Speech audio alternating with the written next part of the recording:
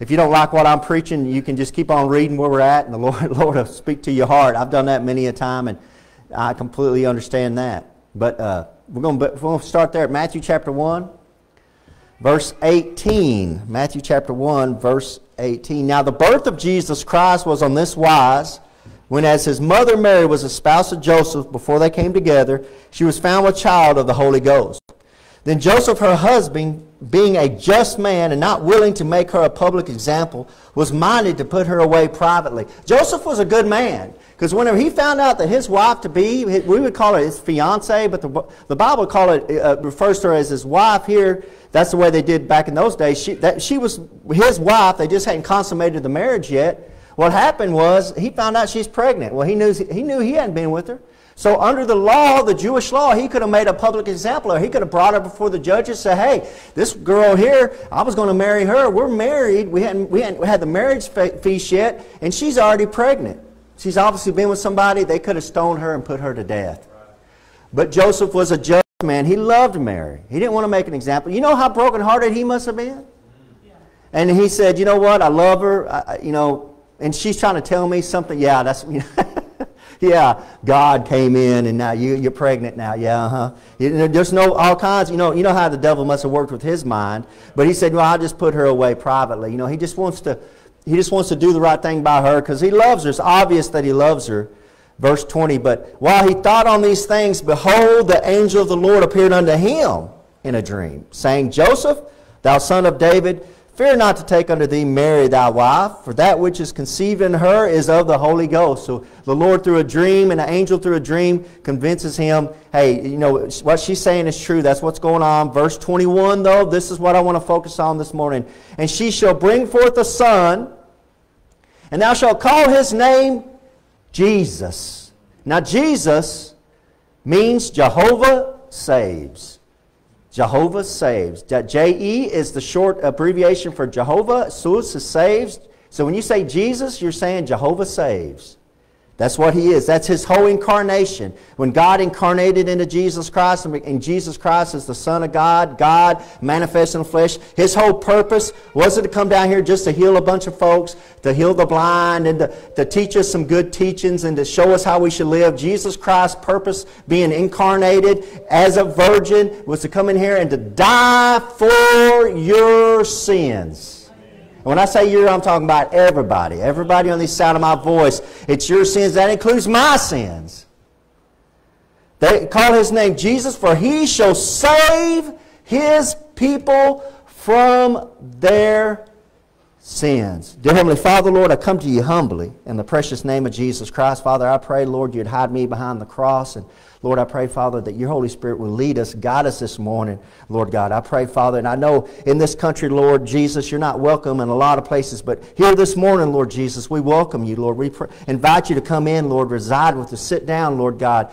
Dwell among us, Lord God, as we sit at your feet, Lord. And I pray, Father, that these words, Lord, that we're reading out of your book will be like holy manna coming down from heaven, that we might feast off of them, Lord, and be full. Thank you, Lord, for your salvation, Lord. Thank you for saving me from my sins.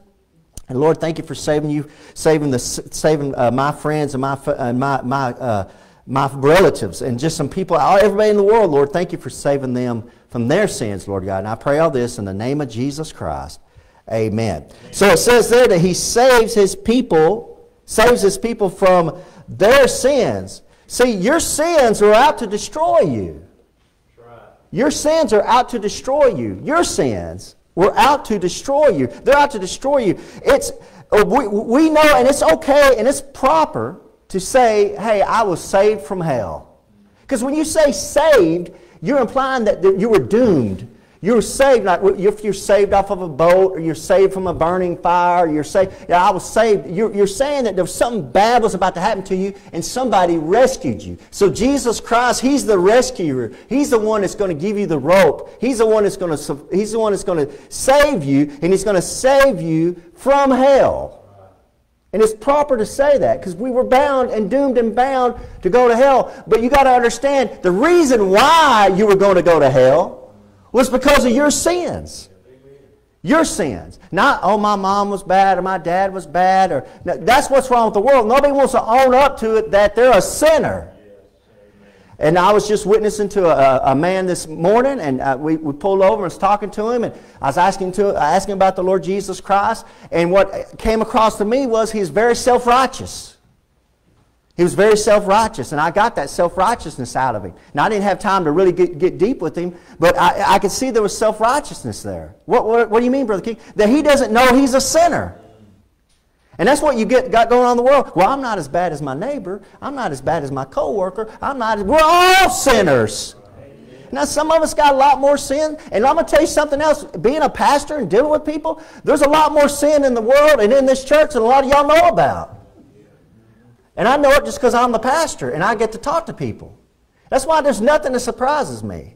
When I first got into ministry 18 years ago, I remember sitting down and this man we were sitting across the dinner table and we were talking, and he's a good Christian man at church, loved the Lord, did everything. He said, blah, blah, blah, blah. He told me something about himself and my jaw just went, like. It's been a long 18 years. I'm not a Catholic priest, but I get confessed to a lot. And what the Lord has shown me in that is not that, hey, y'all people are bad and I've got all this dirt on everybody. You know what the Lord has shown me? Everybody's got problems. Everybody's a sinner. There's just some people good at hiding it. And sometimes their sins don't hit the local newspaper. Amen? But I'm telling you what, if sin was a stink, if sin caused stink in your life, a physical aroma stink, we'd have to open up these windows. Yeah, we couldn't stay in here with everybody for breeze everywhere. Stinks. So don't sit back there and say, oh, the pastor's judging me. I'm not judging anybody. I've got dirt on everybody. The Lord's got dirt on everybody. Because everybody's a sinner. And don't feel bad. Everybody's a sinner. You get up there and you're saying, well, look at the way he's dressed. Look at the way they're wearing a tie. You see a guy driving around a nice vehicle and you see these people, they're a doctor or whatever. Hey, guys, they got the same sins as you have. I know of a lady that her son was having all kinds of trouble. I mean, man, all kinds of trouble. So you know what they did? They arrested him, and in the local newspaper they would put a blotter out on all the arrests. They arrested somebody for marijuana, they arrested somebody for meth, they arrested, some beating his wife. You know how they do all that? Just a police blotter. She called up the paper, and she got him on the phone, got the other phone. You're not going to put his name in the paper. Well, ma'am, we do this, and it's just part of the police blotter. You understand who I am? You know who I am? You're not going to put his name in the paper. Guess what? His name didn't go in the paper. But that poor old so-and-so down there that's just trying to make a living down at Kohler, his son got in trouble. You know his son got put in the paper. Amen. And then so that way when they go to their next social function, when that person goes to the next social function, they look like a good, outstanding family. And their kids are good. Their kids don't do anything wrong. Oh, man, go kid your mama. I know the truth. We all know the truth. We're all sinners. And Jesus Christ, praise God, He came to save sinners. He came to save those that have sin. He saved His people from their sins, our sins. Somebody could go and say, hey, I was on the Titanic, and I love the story of the Titanic. And I love to hear stories of survivors of the Titanic. And you'll hear stories and they'll say, I was saved from the Titanic. I mean, I think that'd be amazing. There's nobody alive today who could say that. But if somebody was alive today, they'll say, hey, I was saved from the Titanic. Oh, well, tell me what all happened. But really what they're saying is they weren't saved from the Titanic. They were saved from drowning in an ocean grave is what they were saved from. And that's what I'm saying. It's proper to say you're saved from hell, but what you understand, that iceberg hit that Titanic and sank the Titanic. The iceberg's what caused the sinking of the Titanic. That iceberg's your sins. That iceberg's your sins. And it's proper to say you're going to hell, but what's sending you to hell is your sins. It's your sins that are sending you to hell. That's exactly what's sending you to hell. For He shall save His people from their sins. Let's look at 1 Timothy chapter 6. 1 Timothy chapter 6.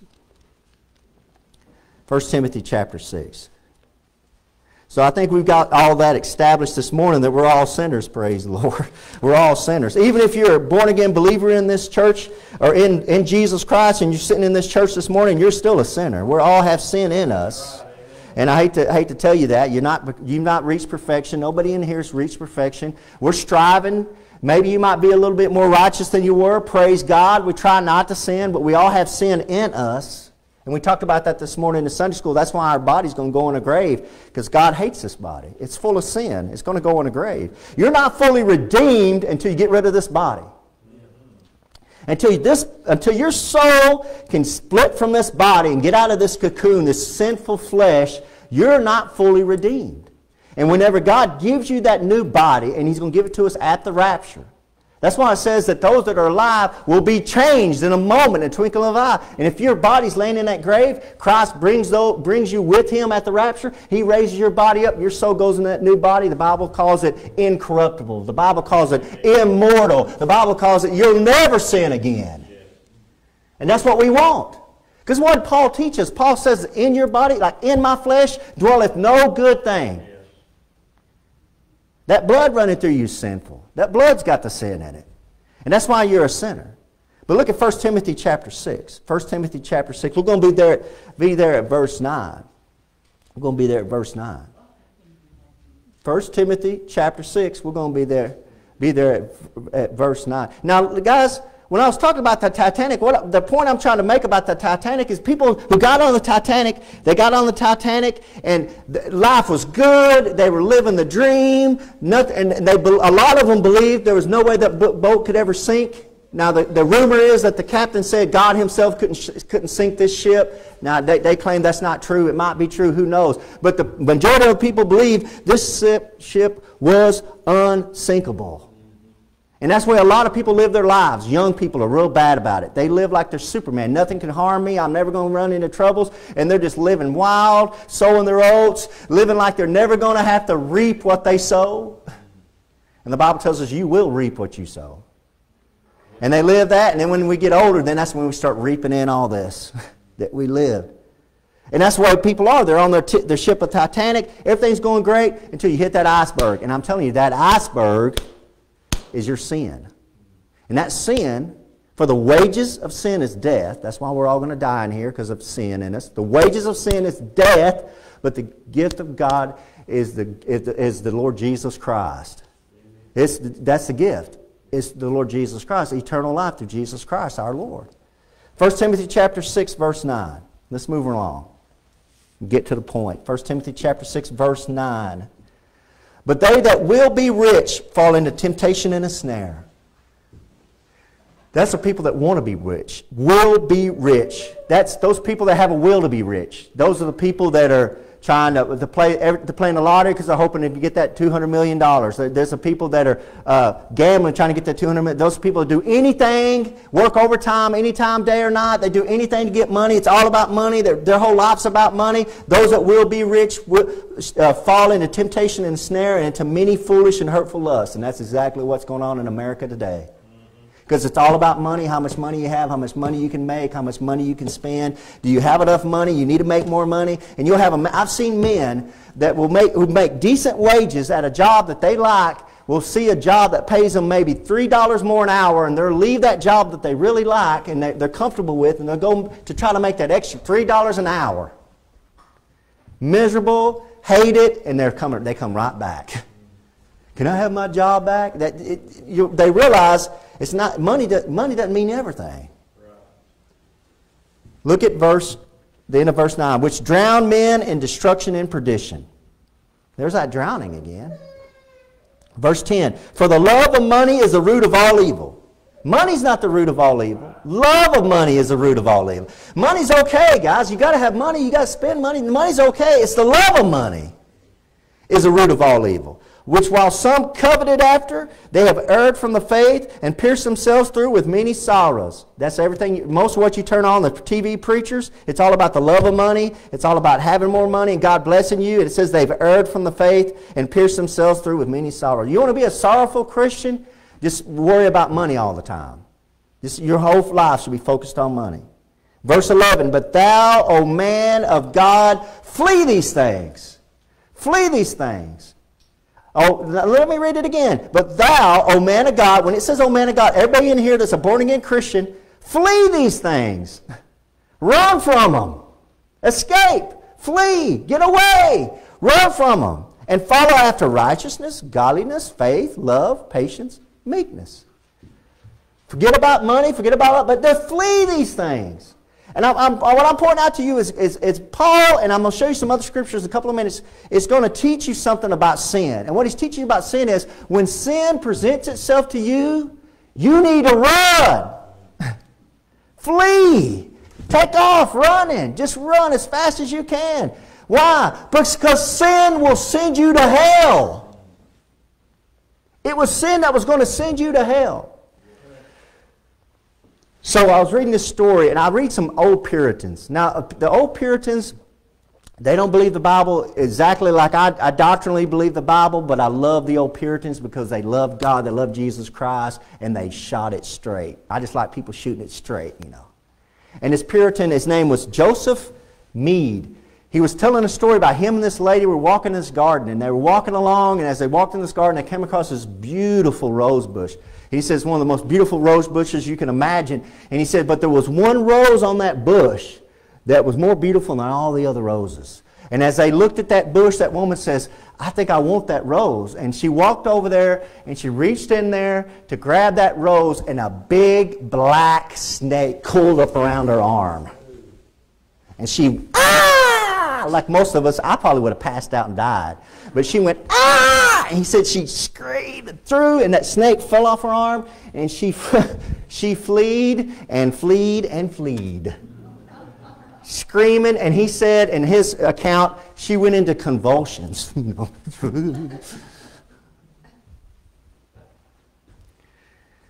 She had a real phobia. And from that moment on, he said she hated snakes. She detested snakes. She had an incredible fear of snakes. And you couldn't drag her around a bush. Right? She had a phobia. What is a phobia? A phobia is an overwhelming or debilitating fear, usually of something that poses no real danger at all. If it does pose some danger, the person's response is usually out of proportion to the actual danger it possesses. People who have a phobia are generally aware that their fear is irrational. They will nonetheless experience severe anxiety upon exposure to their phobia. Most of us have phobias in here, right? I think most of us would admit that we have phobias in here. I'm going to read you some of these phobias. Acrophobia is a fear of heights. Some of us in here have a fear of heights. That's called acrophobia. Aerophobia is a fear of flying. See, I didn't know I had that. I didn't know I had a fear of flying until I hit turbulence on my first plane trip coming from Pensacola to Houston. I was down there, and I sat down, and okay, everything's okay. Plane blows up, and I'll never, there's a Spanish guy sitting next to me. He had headphones on. And I remember sitting there in the chair, and all of a sudden, plane does that. I'm like, what was that? And then, this is your captain speaking. If you look over to the left, you'll see a beautiful light show. As the thunderstorms come rolling in, we will experience some turbulence. But isn't that beautiful to the left as you see the light show? You know, and I look out my window and I see, you know, the lightning, and I'm like, it's just kind of beautiful. And then right about that time, and this is no exaggeration, God is my witness, my whole body went, I went directly into sweat. From the top to the bottom of my feet. The bottom of my feet were sweating. I didn't know my bottom of my feet could sweat. My pants were soaked. And like this, if this was the edge of the seat, I probably put an indentation there where my fingers went. And I just I'm going to die, I'm going to die, I'm going to die, I'm going to die.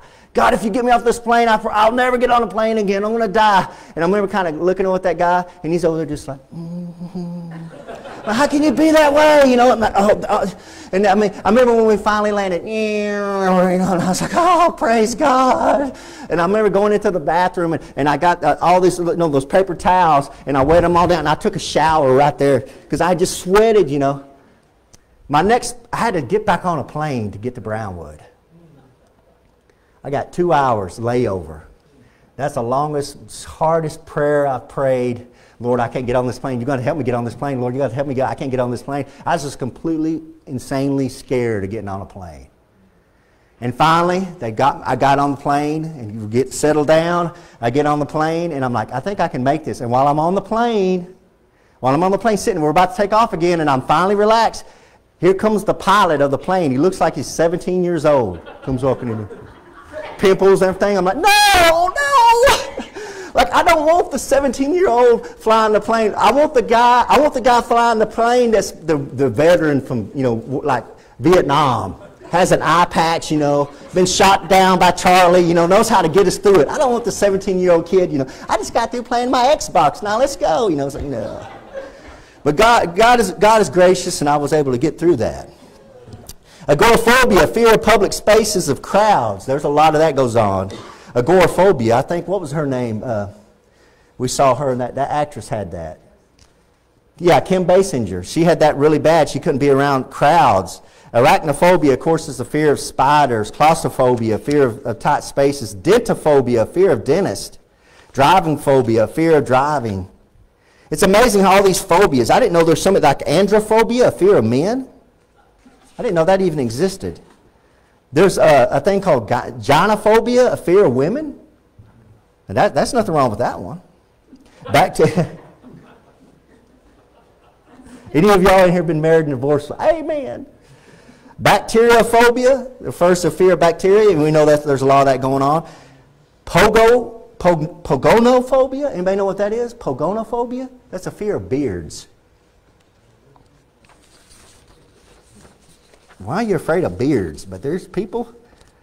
My point is that from studying this out, I got to realizing that most of that fear comes from an experience in childhood or experience in life, right? That's why, like once bitten, twice shy. You've had something happen to you now, you're like, oh, I don't like dogs, fear of dogs or fear of spiders or something happened to you in a young childhood made you like that. That's why I had a fear of flying. Once I had that, I was like, I'm still to this day afraid of getting on a plane. I don't want to get on a plane. Guys, the reason why I'm bringing all this up is simply this. We need to have a sin phobia. We need to have a distinct, irrational fear of sin. And Paul says here, flee these things. You need to have a fear. Christians should have a sin phobia. If you know a person that's like this lady that has a fear of snakes, there's no way you can get them around a snake. Amen? You can't get people that are afraid of snakes, you can't get them around snakes. And we should have a fear of sin. That's like sin, like that snake that wrapped around that woman's arm, that black snake that coiled around her arm. You need to have a fear of sin, because that sin at one time was wrapped around your soul like a black snake. And Jesus Christ came along and He took that snake and He ripped it off your soul, and He took care of that sin that you might be saved and saved you from that big black snake. But Christians, unfortunately, they laugh at sin, they coddle sin, they don't have any fear of sin. And guys, we forget that sin is what's sending us to hell if it wasn't for Jesus Christ. Right. And we need to have a real distinct fear of sin. Look at 2 Timothy chapter 2. 2 Timothy chapter 2. We need to have a sin phobia. And stop taking sin so lightly. That's what the world does, amen? That's why they have comedians make fun of sin, TV sitcoms make fun of sin, they laugh at sin, to the point now where sin, what we would call evil, they're calling good, and what we call good, they're calling evil. That's where we're at. I mean, I preach a message, I just preach the Word of God, and YouTube's kicking me off. And I'm telling you guys, you can go on YouTube and you can hear every foul word you can imagine on a YouTube channel. But I say one thing about COVID and off you go.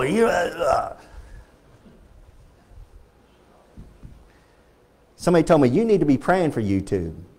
I don't have that much grace in my heart. Don't kid me, I'm no saint. I should be praying for YouTube. Oh Lord, I just can't do it. Forgive me, guys. If you think you should, y'all pray for YouTube. I don't have that much love in my heart to be praying for YouTube. I pray for the people that work at YouTube. I hope they get saved. I know there has to be some Christians working at YouTube, working for Google, working for these big tech places. They can't all be evil, amen? We got Christians everywhere. They might not be able to speak up, but we are everywhere, praise the Lord. 2 Timothy chapter 2.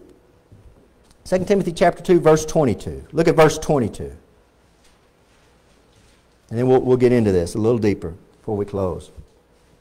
2 Timothy chapter 2, verse 22. Flee Verse 22, 2 Timothy chapter 2, verse 22. This is another one. Flee also youthful lusts. Flee them. Run from them. Youthful lusts. But follow righteousness, faith, charity, peace with them that call on the Lord out of a pure heart.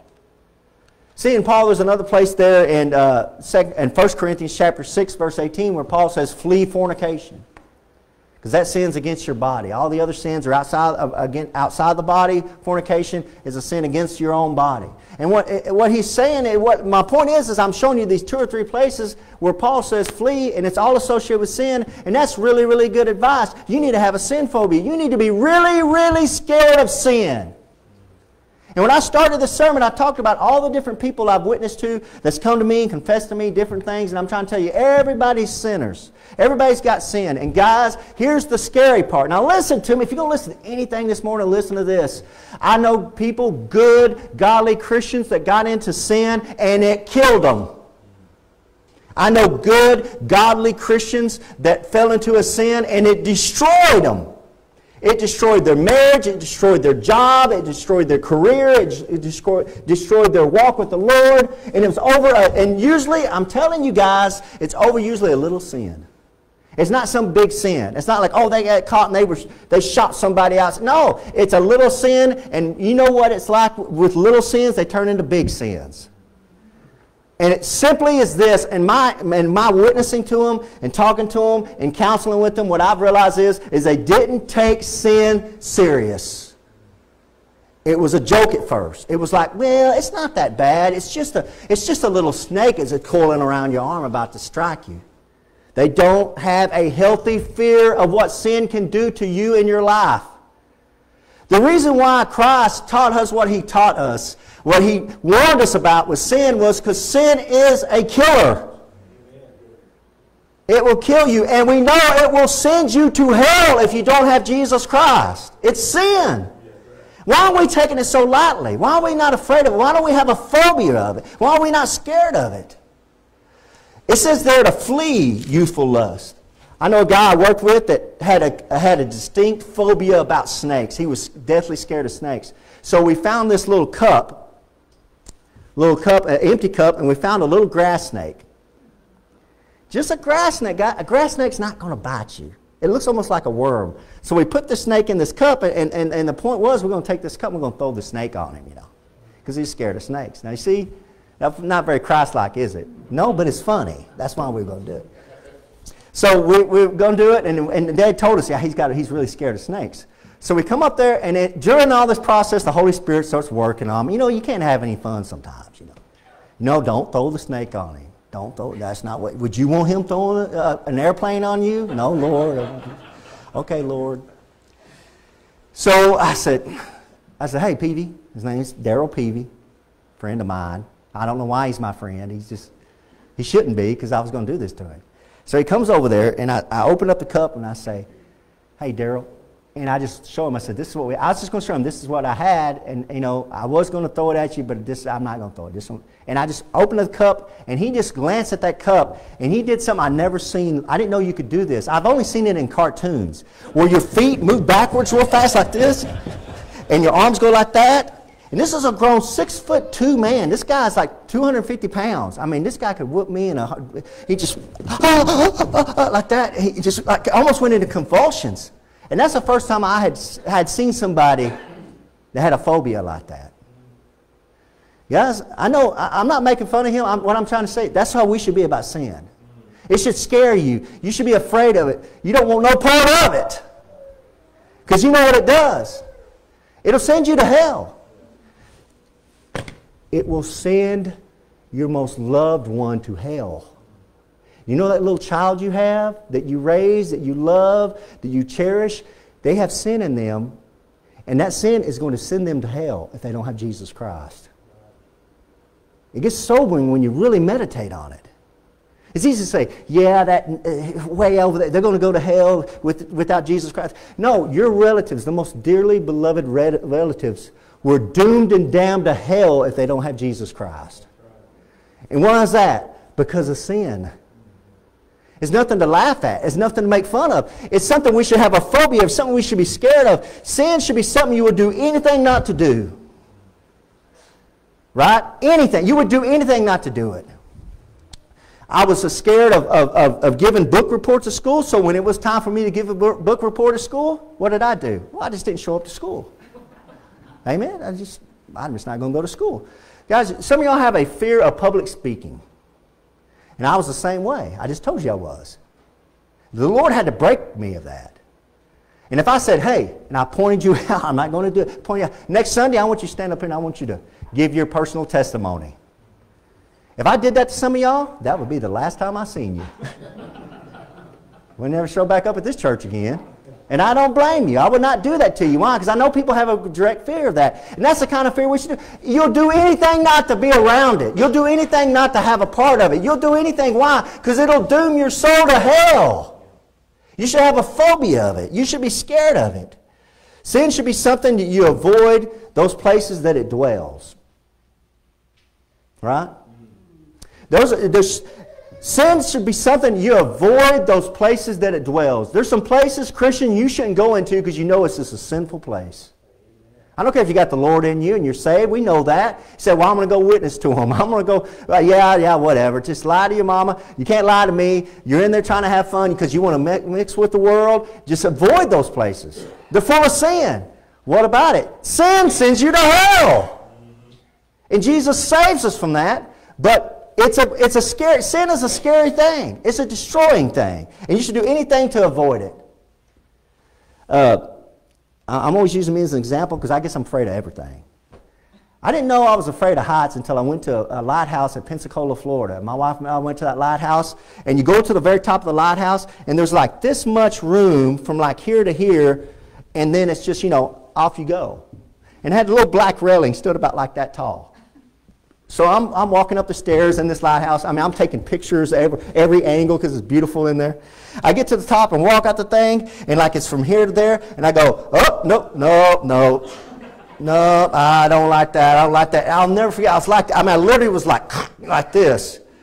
And my heart's going, and this little like 10-year-old kid goes, oh, look, Mama, look over there. And I'm like, get away from that kid, get going. I wanted to grab that kid. You're going to fall.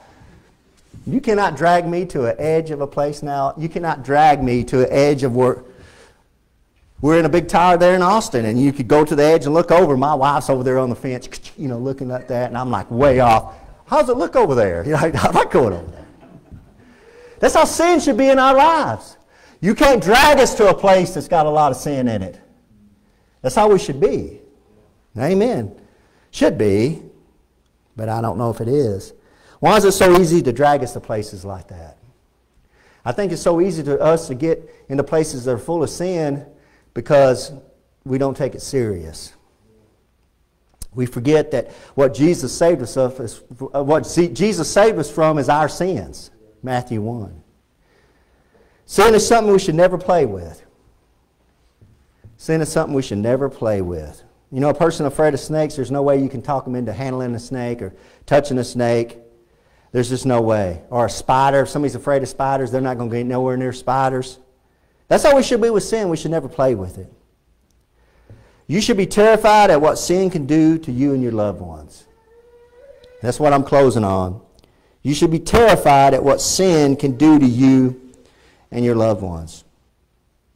Someone afraid of snakes, someone's afraid of snakes, there's no way you can get a snake into their house. Right? If somebody's afraid of snakes, they're going to say, hey, I got this pet snake. I'm going to bring it over to your house. No, you're not going to bring it over to my house. You're going to keep that as far away as you can and don't lock the door. You're not going to get that sin. You're not going to get that in my house. Guys, that's how I am about alcohol. I don't want it anywhere in my house. I don't have alcohol in my house. I don't allow people to bring it in. I don't want alcohol in my house. I don't want it in my refrigerator. I've had friends come by and they're like, hey, man, and they're just coming by to see me. It's long-time childhood friends. They're like, man, I got a six-pack I just bought. I don't want it to get warm in the truck. You mind if I come and put it in your refrigerator? I said, no, man, I do mind. I don't want it in my house. Why am I like that? Why are you so much like that, Pastor? What's wrong with a couple of beers? Because I've seen in my ministry and I've seen before I was saved what alcohol can do to a person. And where alcohol leads a person, what alcohol can do to a life. I've seen it over and over and over to the point where I'm terrified of it. I don't want it anywhere near me. I don't want it in my house. I don't want to bring it in. I want it as far away as I can. Why are you being such a prude? Why are you being such a... Because I've seen it. I've seen the effects. Yeah. And I know I'm one of the few preachers left that seems that preaches against alcohol, but I'm going to keep on preaching because I know what it can do. I've seen grown men crying, bawling, saying, I can't stop. I don't want to do it anymore, but I can't stop. Now, when you come with me and start dealing with men like that, and women dealing with that, then you can tell me, oh, it's okay, don't worry about it. I'm worried about it. Because I see the sin. I see what it does, and I know what the Word of God says about it. On top of all of that, you should have a sin phobia. It's not unreasonable to have a sin phobia. And I think we need to have a sin phobia. You need to be more scared of sin. But the good news is, you might have a phobia of sin. You might be scared of sin. But the good news is Jesus Christ delivers us from that sin. And Jesus Christ, not only when He saved us from our sins, what that means also is that we're saved from our sins, but we're saved we don't have to commit those sins. He gives us the power to overcome those sins. You know that sin is destroying your life? Do you have a sin that you know, you could say, Pastor, I know there's something I'm doing right now that the Lord's not happy with, and it's hurting me, it's hurting my marriage, it's hurting my family, it's hurting my job. If there's a sin like that, I'm here to tell you, with the power of Jesus Christ, He will help you break that sin. He's done it in my life. I've seen Him do it with multiple people's lives where they will just give their life over to the Lord Jesus Christ, and He delivers them from that sin, and it saves them, and they're not destroyed by it. And to the point to where now they hate that sin. They have a sin phobia. They don't want no part of it. Praise God. We got a Savior in Jesus Christ that saves us from our sins. And if you don't know for sure if you've been saved from your sins, we're about to have an invitation. We'll give you an opportunity. You can walk on down this aisle, and I can show you in the Bible how you can get saved, and you can walk out of this church knowing, hey, no matter what happens, I know sins in this world. I know I still have sins in my flesh, but I know that I'm saved now. I'm going to heaven, and I'm saved from my sins, and it's all because of what Jesus Christ did for me. Jesus, Jehovah saves. Heavenly Father, Lord, thank You for Your grace and mercy, Lord God. I pray, Father, You bless these people, Lord. I pray the Holy Spirit will move among them, Lord God. Convict them, Lord God. If there's something You want them to straighten out, Lord God, to clean up, Lord God, that You would speak to the heart, Lord. I know You're a good Father, and You're not mean about it, Lord. You're very gracious. You're very long-suffering. But, Lord, I know there's some things, Lord, I know even in my life, Lord God, that I could get better with. Lord, help me through Your Holy Spirit to do those things You want me to do, Lord God. And help me to have a healthy fear of sin, have a sin phobia, Lord God, where I'm just frightened of it. And I want to avoid it, and I don't want to have any part of it, Lord. And Father, I pray, Lord God, that if there's somebody that doesn't know Jesus Christ, Lord, that they'll bow their head, Lord, they'll come on down here, they'll let me open up a Bible and show them what You have to say about getting saved, Lord. But they know that if they're underneath the sound of my voice and they can't come down the church aisle, Lord God, they can sit right there, they can bow their head, they can talk to You, Lord Jesus, and admit they're a sinner and ask You to save them, Lord God, and I know that's what You'll do. Thank You, Lord, for Your grace and mercy, Lord. Thank You for these people that love You enough to come out here this morning, Lord. In Jesus Christ's holy name I pray. Amen. Let's have an invitation, bro.